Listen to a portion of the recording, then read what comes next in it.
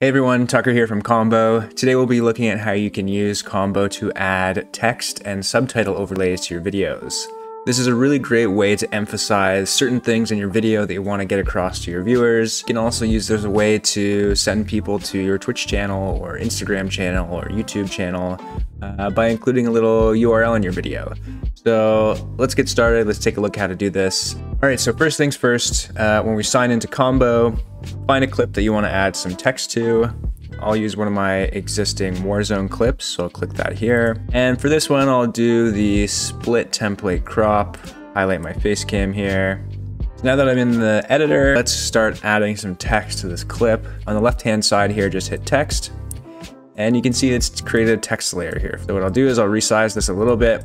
And maybe what I want to do is actually say that this is going to be a little call out to my Twitch channel. So I'll type in HTTP, and my Twitch channel name. I'll size this on here so it fits in perfectly, just like that. And then maybe I want to put it sort of just between my face cam and my gameplay.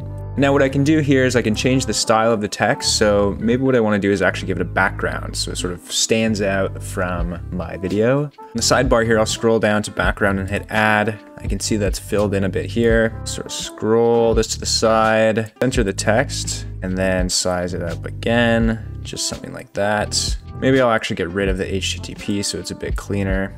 And maybe I'll actually make it a bit bolder. All right, so let's see what that looks like. Looks pretty good. Now I have like a little sort of divider between my face cam and my gameplay where people can find me on Twitch. Maybe let's make this look a little bit more special by adding the Twitch logo. So to do that, I'll go to images, and I haven't actually added the Twitch logo here. So let me do a real quick search for that on Google. All right, so you can see in my images here, I've actually uploaded a picture I found on Google of the Twitch logo. So I click on that and add image. I can see it's been added to my video here. Size that down so it fits nicely beside my URL here. And maybe I'll move this over a little bit so it's a bit more centered. So there we go. I've added a little bit of a text overlay to my video. I've also added an image so people know where to find me on Twitch. But I think this looks pretty good. So if I want to, I can add, different text, different styles, things like that. Maybe I can make it a little bit crazier to say,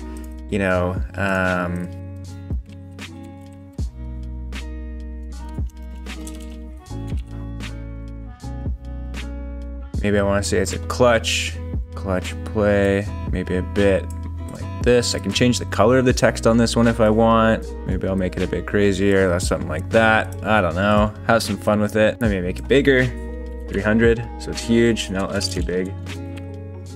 But you can see that it's really simple to do. You can get a bunch of crazy little fonts here. Some of them are really fun to use. So when I like the way they look, so I'll just hit export. And that's pretty much it. It's really simple to add text to your videos with Combo.